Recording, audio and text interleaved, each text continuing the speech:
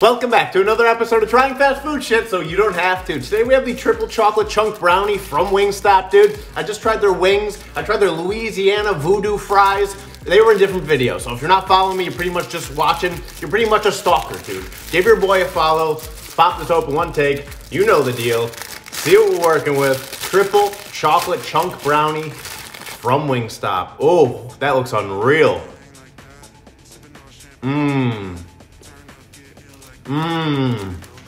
Bro, that is moist.